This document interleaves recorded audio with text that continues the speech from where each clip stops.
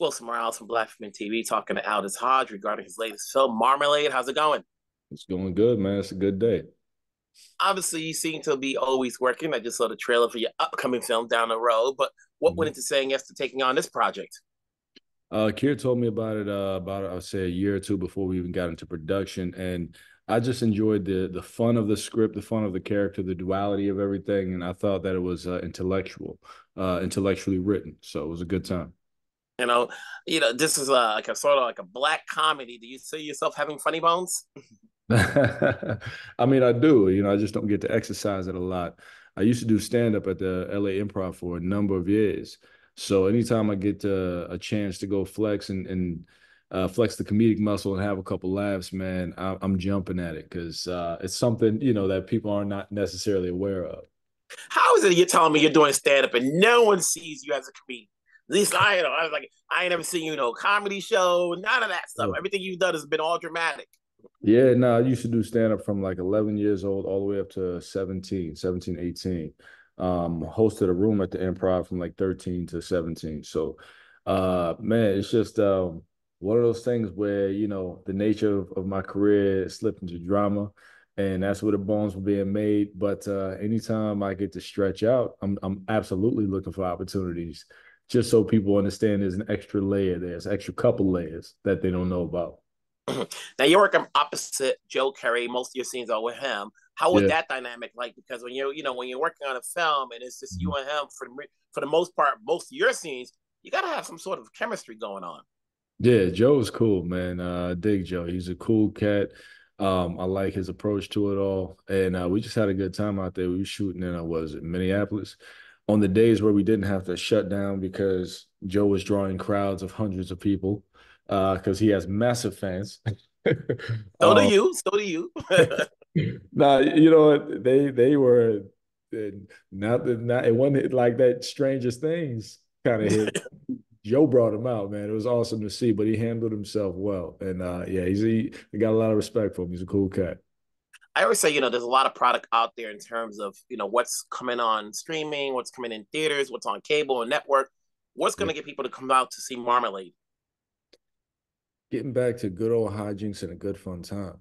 Film like this I haven't seen in a while where it's smart, it's sarcastic, it's a good old caper with a couple of good twists in there, and it's just fun. And that's something that I haven't felt in a while where I want to just watch a film for fun. And that's exactly what this is. You've been around working for a long time. What goes into saying yes to the projects you take? To see if I would even enjoy watching it, to see if I like how it's written. I have to put myself in positions where I learn, and I want to take risks that I haven't taken before, so I can sort of push my potential. So anytime I take a role, it has to check a couple of those boxes, and this film absolutely did that. And when you're working with Keir, obviously you've worked with other directors, so forth. And I always say actors can never stop learning. Is there anything you picked up from his direction that helps you in whatever way moving forward?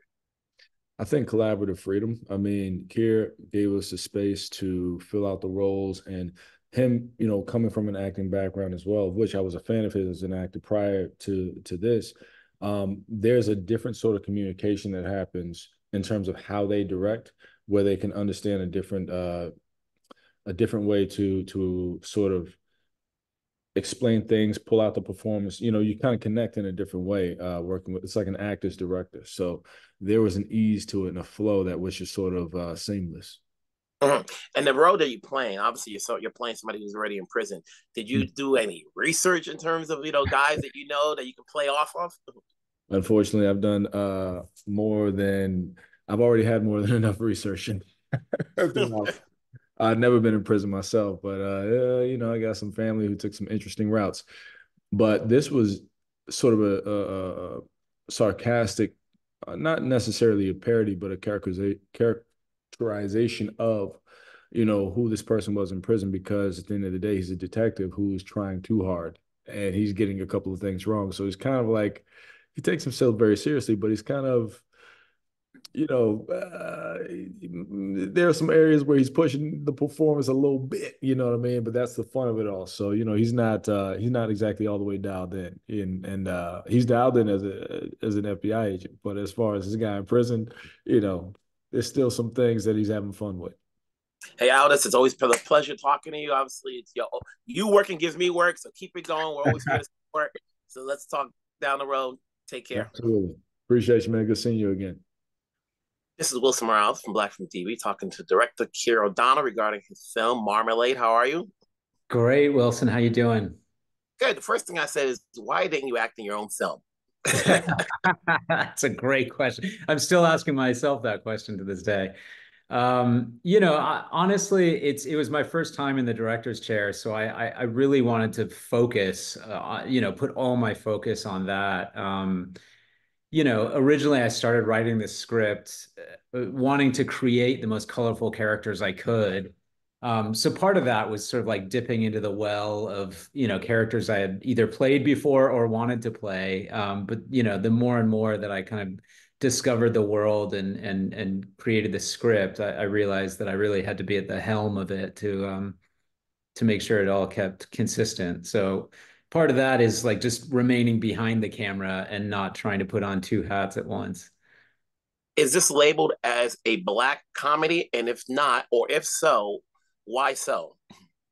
Yeah, I mean, I guess so. Like, I'm certainly drawn to black comedies for sure. I think that there's, especially in my acting work, I've always tried to find comedy in any sort of dramas. There's comedy no matter where you look for it. So that was part of the goal, was to try to find something that's a bit offbeat and kind of whimsical in its nature. So I suppose if that falls into the black comedy category, then I'll certainly take it. When you say offbeat, obviously it's a matter of making sure some of the jokes kind of land, where we the audience see it and know what it's supposed to be like. How much of a challenge is that when you're putting this together and you're saying, okay, is this a moment where it's supposed to be off kilter? Yeah, I mean, the whole world that we created, I think, is quite off kilter, as you said. So you never want to try to go for the joke. So it's trying to find the reality of a scene, and then can we like pick and choose? Can we kind of mine it for any sort of situational comedy, I guess, whether that's within the relationships or just within the world, or whether the audience is laughing at a character or with them, that was always the sort of like fun moments to decide. You got a cast of actors who are rising already there, but they're all familiar faces. What went into bringing in Joe, Aldis, and Camilla? Man, I mean, like I said, I just when I wrote this script, I really wanted to write some challenging roles for actors. I've always loved this sort of this sort of idea of a play within a play. So you have a duality of a lot of different characters. So it requires finding actors who can give you different shades and are able to sort of show one light of things and then completely switch it at a certain point. So that was our challenge. The lists were quite small as we went out there, but Joe was always on my radar. Like you said, in his young career, it's sort of he has such a sincerity to his performances and kind of a sweetness and a warmth that we really required for the role of Baron. So luckily he responded to it. The same with Aldis. I was always a huge fan of his work. He read the script, really responded to it, but what he brought to it, really, really heightened the character. I mean, he has such a great sense of character and comedy, certainly, and kind of like the stakes. Like he was always like very well aware of kind of what was at stake and was able to give me like many different layers. And then with Camilla, she is just kind of just coming onto the scene now. Um, and she auditioned for the role, and it was immediate to me that she just nailed it. She has this kind of electric, magnetic dangerousness that we were looking for, and it certainly remained that way on set. Like she was able to kind of like give different takes all the time and sort of keep Joe on his feet. And it's amazing to see these guys sort of blossoming out.